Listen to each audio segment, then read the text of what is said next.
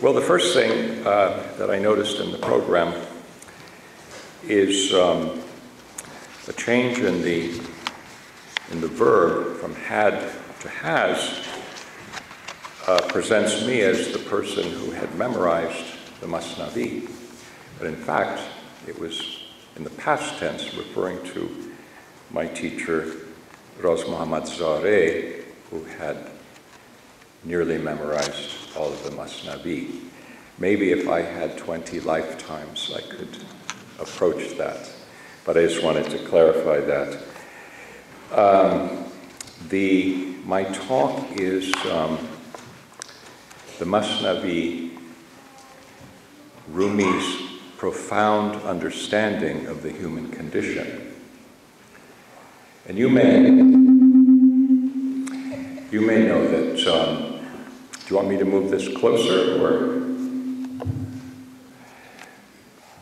The Masnavi is often described as the Quran in Persian, or as a commentary on all of the scripture, including the Hadith. And those of us who read the Masnavi daily, we work our way through it. I have read through it on a number of times, maybe 10, 15, 20 times, as I'm sure all of you lovers of the Masnavi would have done. And as you do so, we realize that yes, it is a commentary on the Quran and Hadith, but at the same time, arguably, we could say that Rumi has really tried to explain the meaning of all human experience, all levels of human experience. And so we find anything from very sober commentaries to ecstatic poetry about spiritual love. And at the same time, we find that he loves to pun, that he loves jokes. Some of the stories in the Masnavi are much more than racy.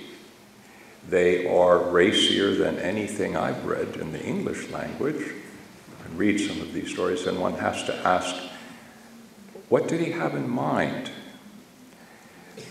Some scholars and theologians rejected the Masnavi, and they said it is so filthy you would need tongs to pick it up. You should not pick it up with your own hands.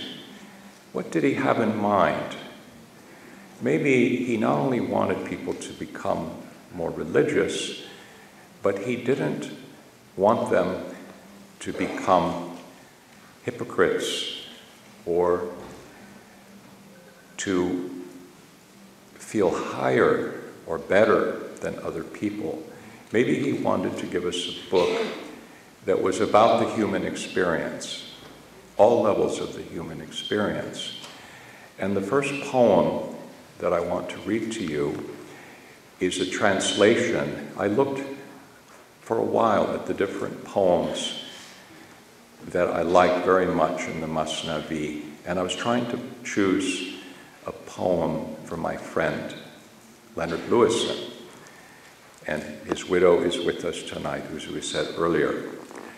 And she hasn't heard the poem yet either, the one, but I tried to find something that had that human sensibility of profound friendship, connection, and so I'm going to read that to you first.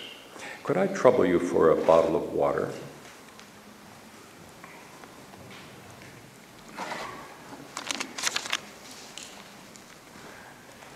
Thank you very much.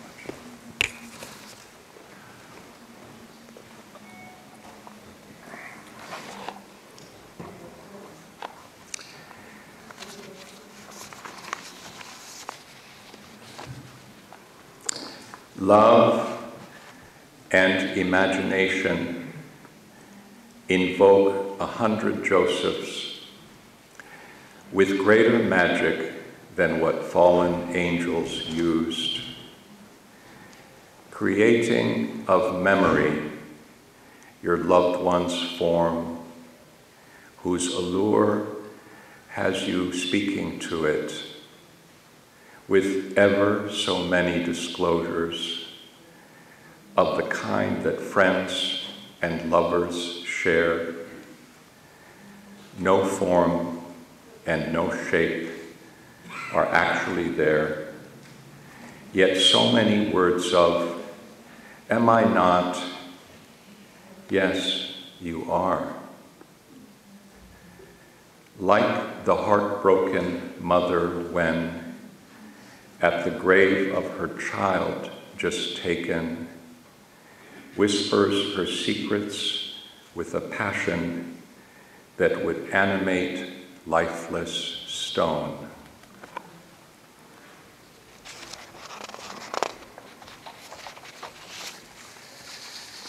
She knows the soil as alive and restored. She perceives the corpse as attentive. Her agitation confers ears and eyes on every speck of dirt in that grave. In her grief, she knows the soil is hearing. Oh, see what miracle-working love can do. She lowers herself on the fresh grave, tenderly, breath to breath, pressing to it her teary face. In life, she had never brought her face so close as she now holds it to her dear son. So there's an example of an aspect of human experience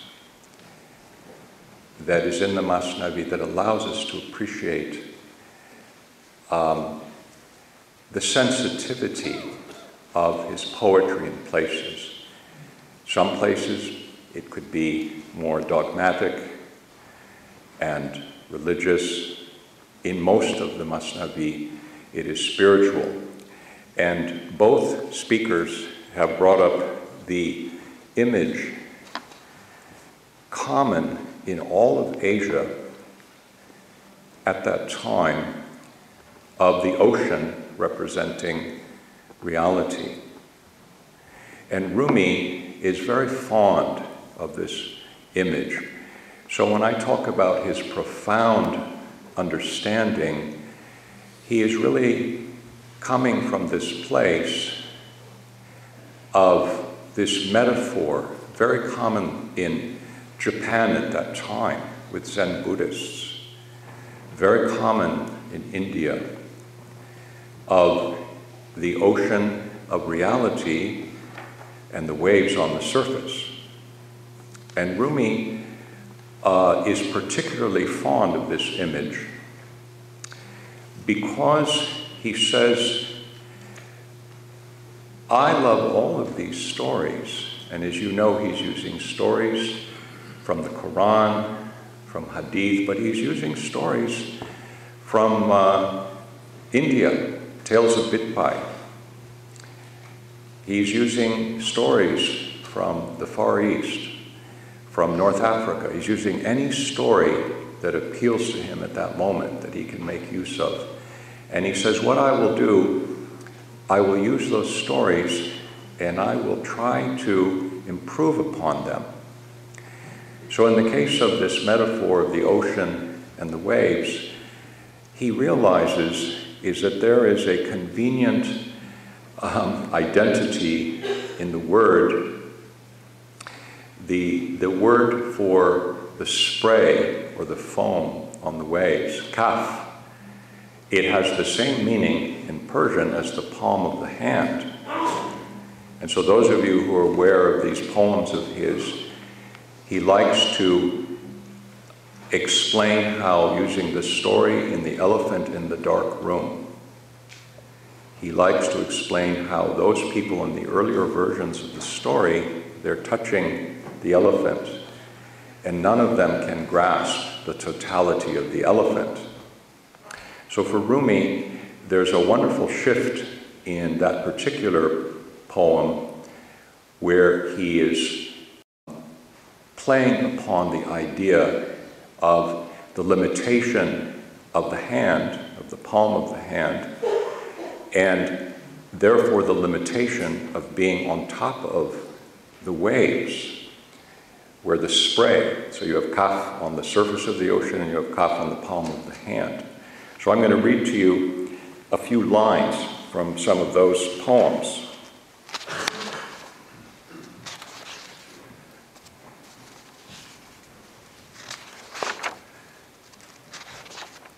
The thing that we do want to understand is that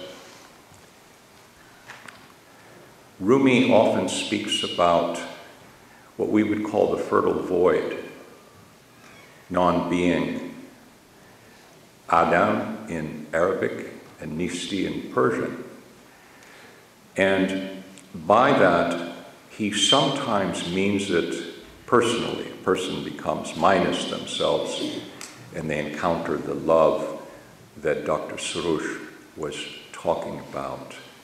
But sometimes Rumi means that it is the domain, the greater domain of receptivity, the source of things, the ocean, vast, the wind of desire, hawa,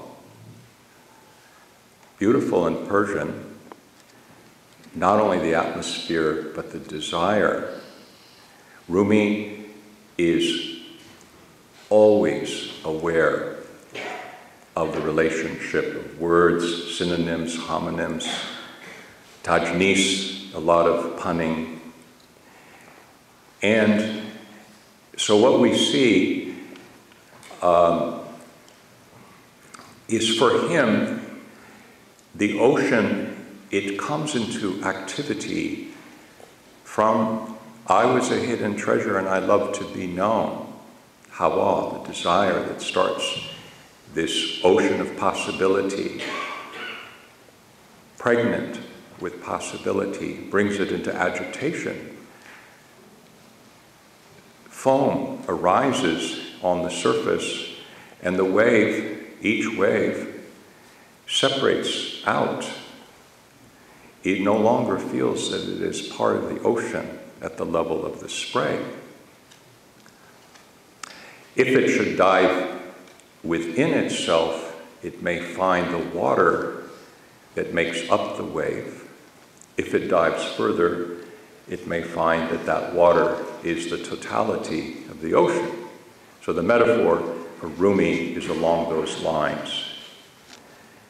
But for us, in the English language, given the literature and poetry and such that we are used to, we could think of this best as the fertile void.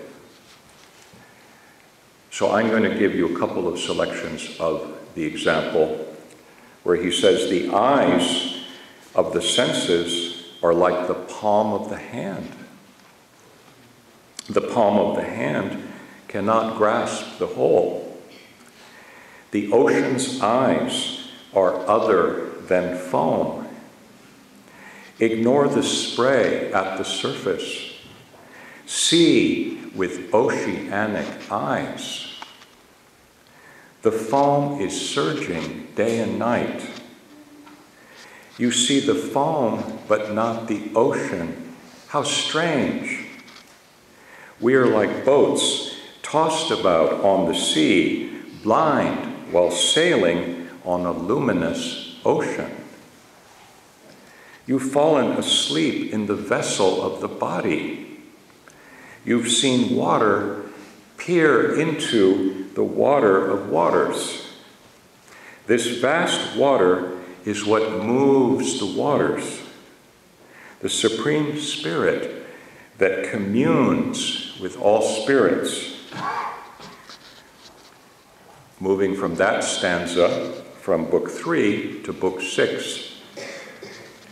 Dissolve the whole of your body in vision.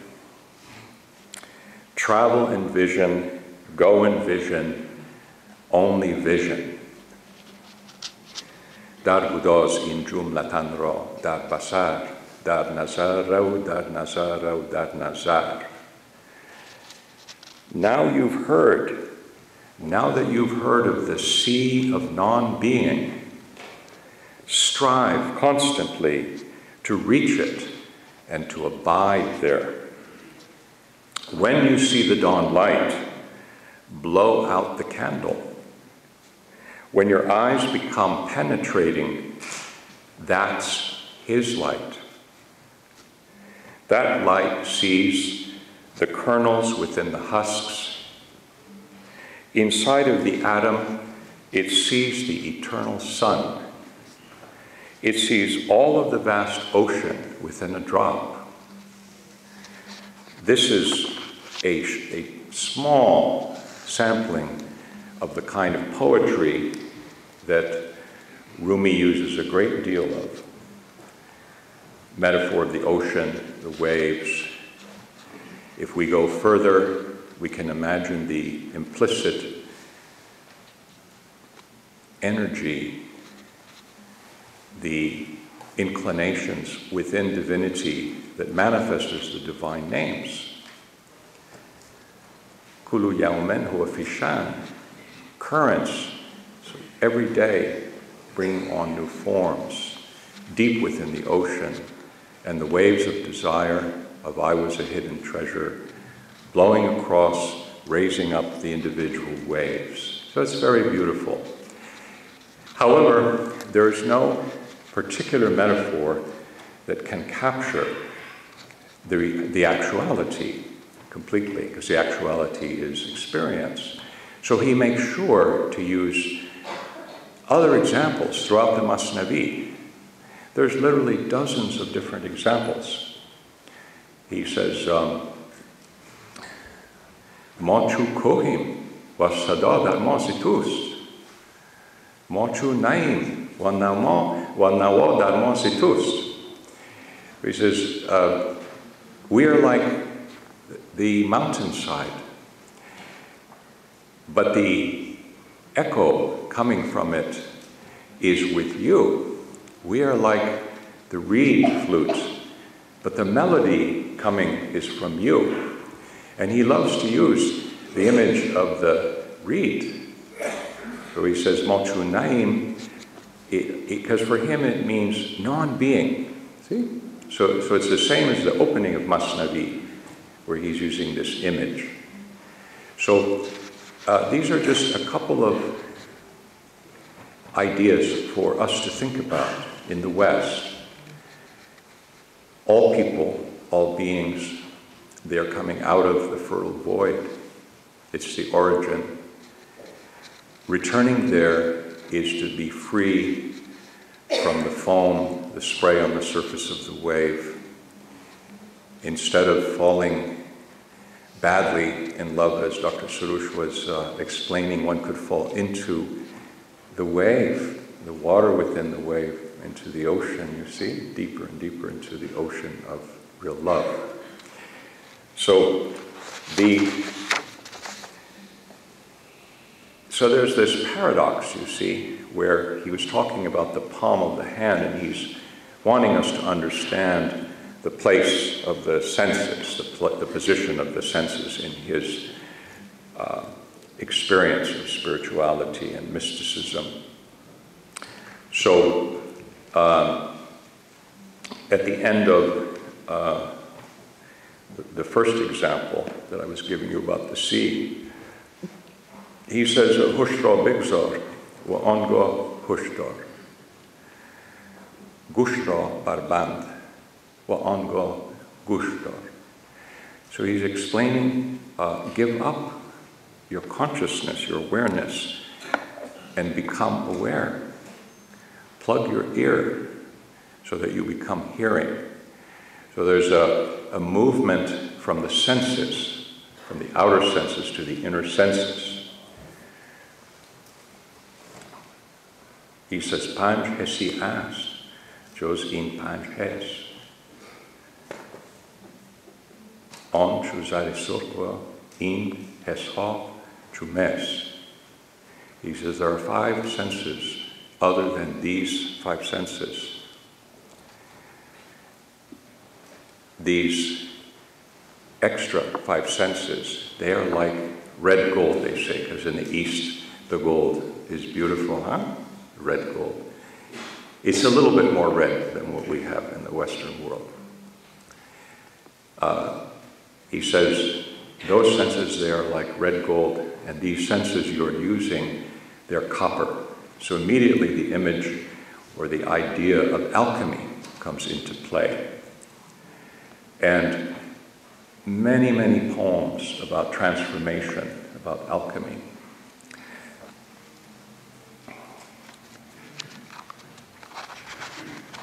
And because of time, I'm going to limit myself. But what I want to do is I want to now move to an example.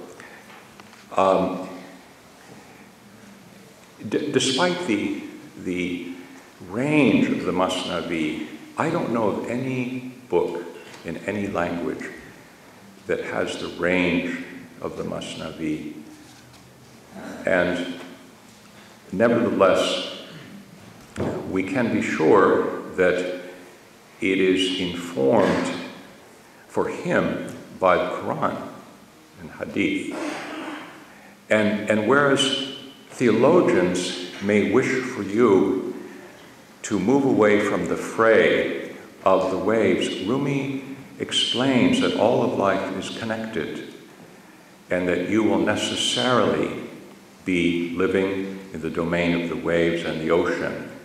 And that would be actually a complete way for you to understand your fellow human. And, but I wanted to pick a poem that I thought was also appropriate to our beloved brothers and sisters. We have, some of us, like myself, we are Sunni. Some of the people, they are Shia. How wonderful this beautiful diversity of our faith. How wonderful, Christians, Jews, all of us together, all bringing beauty and special facet of our gems. In this poem that I wish to read to you, he is commenting on a saying, and the saying is hadith from the Prophet Muhammad sallallahu alaihi wasallam, and he says,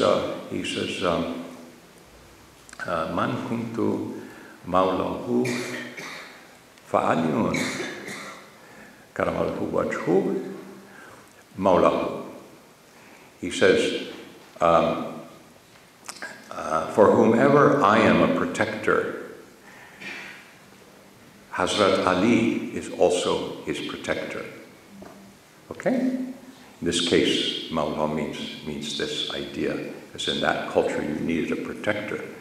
Hazrat Ali is the first person to stand up for Prophet Muhammad ﷺ and to defend him, you see?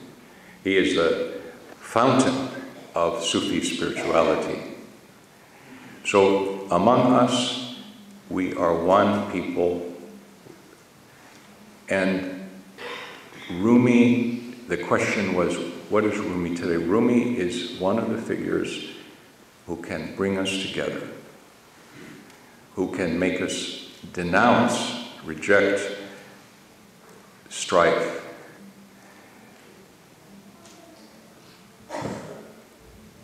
rejection of other faiths.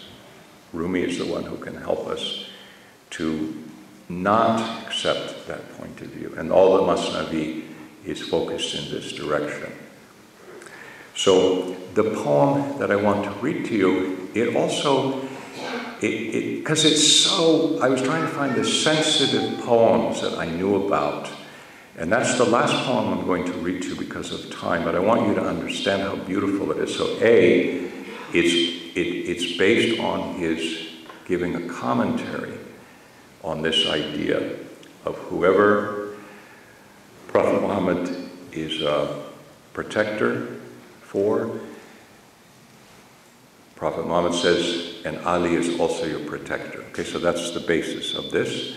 Second point is the imagery is, again, this imagery is about water. And we have to imagine the Quranic verses he's referring to. So, in this verse, the verse goes, and on the earth there are tracts of farmland, and there are gardens of grape vines and grains and date palms, which are either single stalk, multiple stalk palms. They are watered by a single water. And we raise some above others in terms of their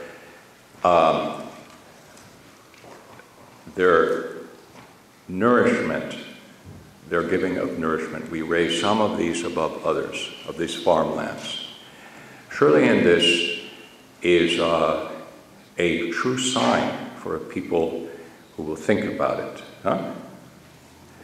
وَفِي الْأَرْضِ قِطَعٌ مُتَجَاوِرَةٌ وَجَنَّاتٌ سَنْوَانٌ وَغَيْرِ سَنْوَانٍ يُسْقَى بِمَاءٍ وَاحِدٍ وَنُفَضِّلُ بَعْضَهَا عَلَى بَعْضٍ فِي الْأُكُلِ إِنَّ فِي ذَلِكَ لَآيَاتٍ لِقَوْمٍ عَاقِلُونَ. See, so this is what the Quranic verse is. Please remember that when I'm reading the poem, because we have to try to explain how did the poem become so rich, sensual, magnificent. How did it? It's hard for a translator to translate such a beautiful poem, but I'm going to give you what I have tried to do with it. Oh, one last thing we should remember about the poem and his attitude towards spirituality. He quotes his mentor, his not in his life, his predecessor, Hakim Sana'i. خوشبیان کرد آن حکیم غزنوی بحر محجوبان مثال معنوی که ز قرآن گر نبیند غیر قاد این عجب نبود ز اصحاب زلال که از شعاع آفتاب پرس نور غیر گرمی می نیابد چشم کور. Okay, this is he's quoting. With a simile, the sage of Ghazna spoke clearly for the sake of those veiled from divine reality. Only seeing the overt sense of the Quran's words is not surprising from a people who've lost their way, since the blind eye only perceives the warmth emanating from the radiant beams of the sun. So this is a lovely image, don't you think? Imagine there's nothing wrong with the warm beams of the sun. It feels good.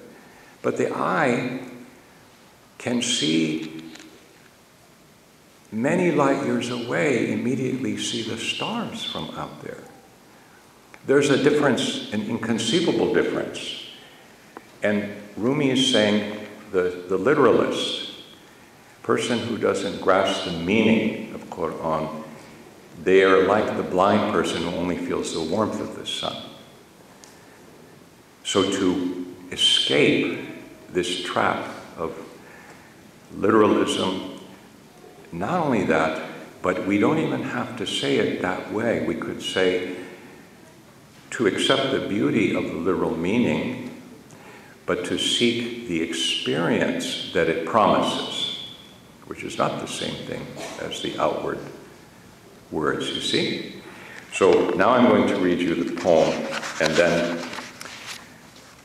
something much more interesting than talking will occur, because some music, I think, is going to happen. But this poem, remember what it's about, huh? So who is a true protector? Whoever frees you, whoever splits slavery's shackle from your ankle. Since prophecy is the true guide to freedom, the faithful find liberation through the prophets. So be joyful, O company of the faithful. Be free as the cypress and the lily, yet with each breath give thanks to water, wordlessly as a rose garden of mirthful hues. The cypress and green meadow speak wordlessly, thanking water, thanking the measure of budding spring. Decked out in elegant robes and trailing their skirts, they're drunk and dancing, scattering amber in delight. Each of them's made pregnant by the Shah of spring, with fruits of pearl in their bodies' jewel caskets. Husbandless Marys are pregnant with Messiah, free of vain boasting, eloquent in their silence. Our moon shines wordlessly, joyfully. Tongues find their words from our beauty. Jesus' words flow from Mary's beauty. Adam's speech is shining from that breath. Trusty friend, see abundance in the thanking that nurtures fresh greenery inside the greenery. Don't crawl so easily into your ego's gunny sack. Don't be heedless of those who have ransomed you. Thank you very much.